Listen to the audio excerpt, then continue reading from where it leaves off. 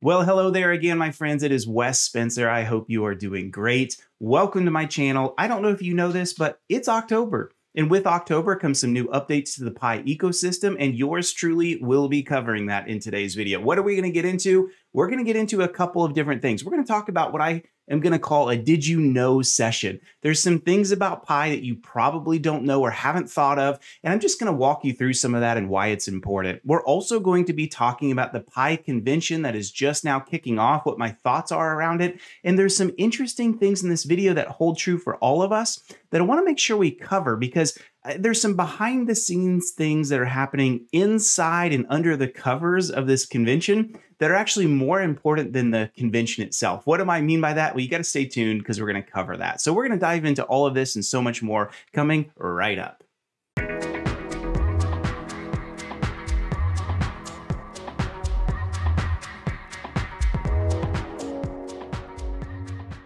Okay, as we get started, welcome to my channel. My name is Wes Spencer, and if we have never met and this is the first time you have found yourself in this channel, welcome to the world of innovative technology. Now, I cover all kinds of things in this channel, really whatever I want. By trade, I'm a cybersecurity guy, I'm a startup executive, and I am a technologist and cybersecurity nerd through and through. Now, my media people always tell me, Wes, you're breaking the rules on this channel. Only cover one topic, only cover one thing. Well, I'm not going to do that. So sometimes you'll see me cover cybersecurity and some of the news around it. You'll see me cover some tech startup related things. And you'll also see me cover a lot of cryptocurrency. I've been in the world of crypto since 2013. I've got some awesome videos that I've continued to queue up all around how this whole thing got started, why it's important, why I think it's growing, even some in the world of cybercrime and the world of Silk Road and how all of that stuff kind of was a kickoff and impetus into driving a marketplace economy in the world of cryptocurrency. So I love all of these things. I love to cover all of these things. I think they're a lot of fun, and I really appreciate you joining me in this journey. And by the way, quickly, will you just hit the subscribe button? Got new content coming out all the time. Best way to stay in touch with me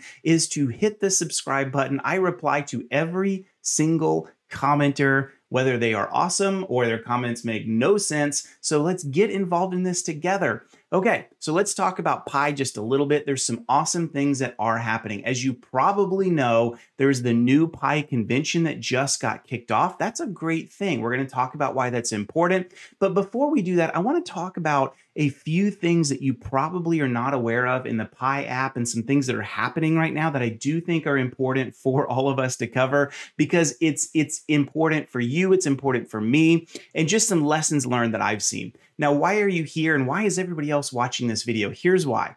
Because I'm one of the few sources that is pretty unbiased. If Pi takes off and does really, really good, I am very excited for them. But way back in my first video, I expressed some doubts and concerns and issues inside the Pi ecosystem. And I said something that many of you in the comments have really come back to, and I think it resonated with you, which is this. All good innovative technology probably has some red flags in it, probably has some issues that make you scratch your head and say, I'm not sure about this. But that's what pushes innovation, and Pi is doing that. So there are some things I don't like. I am still not a complete believer in the Pi ecosystem. I can't wait for the day in the video where I get to say, hey, you've got Wes's blessing on this green check mark. This thing has got potential and it's going to rise into popularity like Ethereum or Bitcoin or some of the others that I cover. But that's okay. And I am totally fine with being patient and waiting and just see what comes out of all of this. So without all that being said, let's go ahead and talk about some things inside of Pi that I think are important. So you're going to walk through all of this with me. I've got this up. We're going to just kind of jump into all of this together. So as I open the Pi app, probably for the first time, you notice this play button that's sitting here. What is that, guy? Well, this is the delivery mechanism for the Pi convention itself. And let me just say this for a minute. I think that's pretty brilliant. The more that you can do inside your ecosystem, the better off you are. I have worked and consulted with some startups and some organizations that are all about creating content. And one of the big content theory things that's important in creating a community is this. Keep your users inside the community as much as you possibly can. The more you do that, the more potential you have to grow your community base and keep them in the main ecosystem that brings them together. And so I love that they are doing this, that they're keeping it here rather than some YouTube stream that you got to click on and go right into YouTube. As much as I am a YouTube producer, I do think it's important that they're doing that. So we're going to cover that in just a minute. But there's a few things around all of this that I do want to cover. The chat has a long way to go in its ecosystem, and that's okay. I think they'll get there. When you're developing software, there's only so many things you can tackle at once. But there's some did you knows around the chat that you may not be aware of. And one of them is, do you notice this little plus button at the very bottom right of the screen? If you click that guy, it's going to actually bring up the ability for you to bring in new channels inside of chat. And so there's a lot of things that exist here. There's a couple that I've added that I just wanted to show you, and I'm actually going to subtract one so I can kind of show you how this all works. But you can see, first of all, from the Pioneer perspective, one huge kudos to the Pi team. They've really thought broadly. They've thought international. You can see a lot of the different languages that exist here because, as we know, Pi is a very international cryptocurrency, which I think is a really good thing. I even see this in the comments that I get. I get a lot of people that comment in from a different country. And by the way, I'm going to pitch that right now. If you are a Pi user and you are not in the US, leave a comment down below and tell me where you're from. I absolutely want to know where my users are coming from. YouTube gives me some of that information, but not completely, and it's not always right. So I'd love to know where you're from. I'd love to know where you're hailing from. Let's celebrate that. Let's celebrate your country and where you're from. So you can see this. So,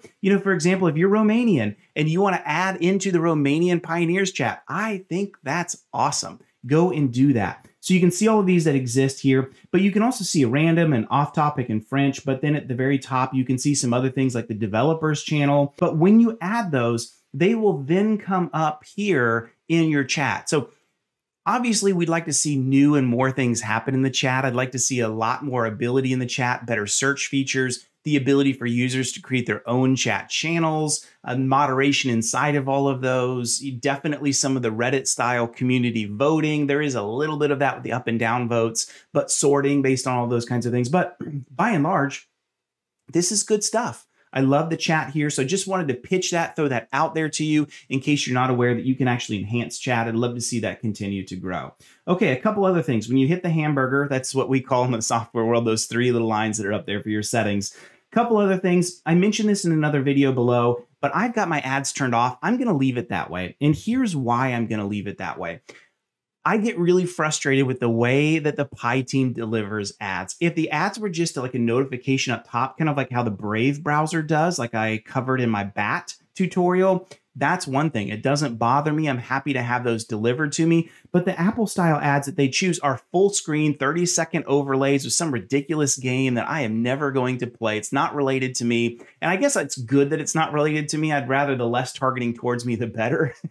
But the overlay is really aggravating. The last thing I want to do when I open the app is be forced to wait 30 seconds. So hey, Pi team, if you want to better monetize your content right now while you're still building the ecosystem, I get that. I get that the ads support you. I'm fine with having ads open, but let's do it in a less intrusive way. Just some of my advice to you, because I think that's a better way to go about. So I've got my ads turned off. If it bothers you, you should turn them off as well, because it just makes it very difficult to navigate in the settings. So when you click on your profile, the other thing that you're going to notice, let's talk about the KYC stuff. In the September update, I covered KYC. I covered how KYC works. I actually did a very quick research and introduction into their choice for KYC, which is Yoti and the Yoti app. I'm a big fan of how Yoti works. I like how the whole KYC, or know your process, know your customer process, works. It's good stuff. Here's what I want to say about this. Many of you are getting a KYC invite inside Yoti, and I've got some words of advice for you from yours truly. Many of you know that I run some companies, so I stay very busy in my day-to-day. I actually was invited into the KYC process. I saw it early one morning, and I was like, oh, this is great, but I hit all my meetings. By the time I got to the app, I had a video ready. I was going to do a KYC overview process with you. And guess what happened? Their 24-hour window of selection was already over. So because I only check and get into Pi a couple of times a day, one of the things that happened for me, unfortunately, was the fact that I missed my window. I opened it, I saw it, I had it ready. I was like, oh, this is great. But then the 24-hour window passed. So again, another comment for the Pi team and a warning for you as users. If you get the KYC invitation and you want to jump into it and it's important for you, do it as soon as possible when you see that invite come in. I'm not saying necessarily drop everything, but almost drop everything, because there's no notification of when your timer was set for that 24-hour period, and there's no way of knowing when it's going to end. So Pi team, one thing you could do to help us as the community, when the user accepts or opens the app for the first time, that's when the counter should start, not when you choose to give it to me. And I'm sure the algorithm chooses based on a lot of metrics that they've talked about on your usage and how many users you have in your security circle. And if you got a Pi node running, all that kind of stuff, that's fine. Leave that in place. Just make the timer start when the user opens the app. So again, word of warning, if you're a user, if you get accepted, jump into that right away, because you may lose your opportunity like yours truly. Now, if you lost your opportunity or you simply haven't gotten an opportunity for KYC, don't panic, don't worry. We are a long way away from broad user adoption where the KYC process is important. Now, if you're like, what is KYC? Is that Kentucky Fried Chicken? Is that like some other kind of thing? I have no idea what it is. Go watch my September video. I'll talk a little bit about the KYC process, why the Pi team has to solve this challenge of user identity. That's an important piece of the ecosystem based on how all of this system of trust works. So if you get KYC and you want to do it right away. Okay, so we've covered a couple of the big things that I wanted to cover inside the app. So the Pi convention itself is kicking off. It's October 15th to the 29th. I think they're wisely splitting this across multiple days. I get involved myself in a lot of virtual conferences, and I can tell you, when you jam pack everything together into like one unified session, yikes, that's really difficult to do into one day. And so it's less information overload. You can watch the sessions you care about. So for example, if you're not a developer and you don't care about that, no worries. You don't have to watch that. If you are somebody that really cares about the node, for example, they talk about the node right now in today's videos. So that's a good thing. You can jump right into the things that you care about. So I'm a big fan of how they're delivering the content. I love that it's in app, but let's talk about something that's even more important. The fact that Nikolai himself is leading the keynotes is really important. One of the things I promised I would talk about at the beginning of the video is something happening under the covers of the Pi ecosystem that we've not really seen until recently. And I was really hoping at the convention that at least one, if not all three of the founders would get heavily involved. And here's what it is. In the world of a startup, in the world of creating a company, even like Pi, even though it's cryptocurrency based, the founders drive the narrative. And if the founders don't drive the narrative, then here's what happens. You lose control of the narrative and other people will take over the vision of where the company is going or not going. That is a very, very dangerous thing. I have seen that all founders, especially of successful companies, must be visionaries, must lead from the front. Even if you don't have natural charisma and natural leadership skills, you've got to manufacture that. One of the greatest shortcomings of the Pi team that's led to a lot of people questioning its authenticity, questioning how legitimate it is, when you lead with the, hey, we've been created by 3 Stanford founders and mathematicians and all this awesome stuff, and then you really don't see them ever again. They're not present on their YouTube channels, they're not present in Twitter, really. I do think you see them some in the chats, but there's no video proof. There's none of them leading from the front. That's a problem. That leads to doubt. That leads to people thinking, who is driving this company? When scam and fraud things come in, which is rampant in the world of Pi, not just Pi, it's rampant in the world of Bitcoin. Shoot, it's rampant in the world of US dollar as well. Scams are everywhere. But again, that erodes the value and erodes the user's mindset of what Pi is all about. And so I was very curious, who's going to lead this? Is it somebody I've never heard of before? Is it somebody that's been very active? Is it just somebody that claims to be a developer? Nikolai himself led it. So good on you for doing that. That is awesome. I am really glad to see him leading in the vision at the front. Now, should you watch today's video? I think you ought to, and here's why I think you should. They cover some of the vision of where they think Pi is going. It's not real highly produced, and that's okay. I mean, it looks like it's just an iPhone video that he just recorded himself. That's fine, no big deal. But I do think it's good to see him lead from the front where he wants the company to go. And a lot of it is not like novel and innovative and things we've never seen before. One of the things he talked about is the potential of the node to do some new things in the future, like distribution of bandwidth and file storage and compute resourcing and power, and being able to leverage the node that we serve to allow for some of those things. And he kind of talked about how AWS eats up thousands of dollars for them a month. Trust me, I know that. Try 6 figures a month with some of the companies that I run. I kid you not, AWS is expensive. So I love some of their ideas of saying, hey, the Pi nodes could be used to do even more distributed things. That's awesome. That's not novel. There's been a lot of like Ethereum tokens that have been doing that for a really long time. Like you look at Golem, for example, and some of the others that have had this idea. And I think even Filecoin that just got released on like Coinbase, I think it was. There's a lot of others that are doing the same concept.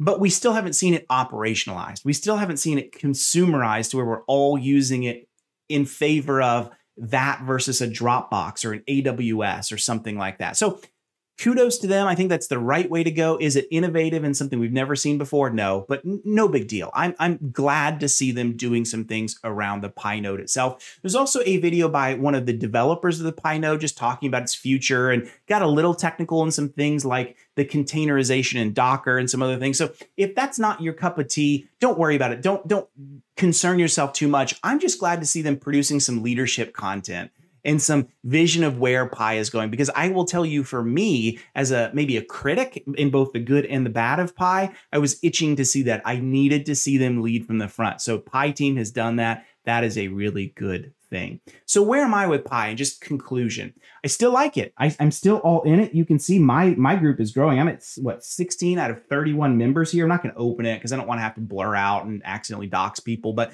I'm growing. Look, I'm at almost 3,000 Pi now. That's awesome. I mean, if this works out, great. We still don't know what Pi is going to be worth. We still don't have a wallet. We still don't have an ecosystem we can trade. There's no true value to Pi yet, and that's okay. It doesn't bother me.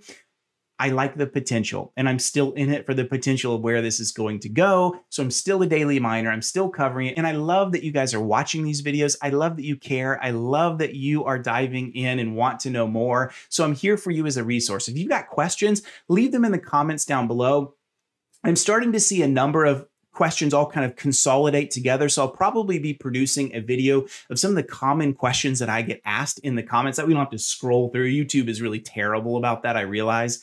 But definitely leave me a comment down below if you have questions for me. Hey, I hope you liked this video, and I hope the October update was valuable for you. I hope it gave you some feedback and insight into where I think Pi is going. I'd say a lot of positives so far. There's still a lot of hurdles for them, but I like where they're going. I like the potential. I hope this video was a fun watch for you. Now, the last thing I will say, going back to the beginning of the video, the one thing you can do for me is just hit the like and subscribe buttons. Hit that. I'm growing my subscriber count. It is growing by leaps and bounds all the time. I would love to see you in my community. It's the best way to stay in touch with me. It's just one little click. So thank you guys so much for watching. I appreciate it. Leave me your comments down below. And until next time, I will see you later.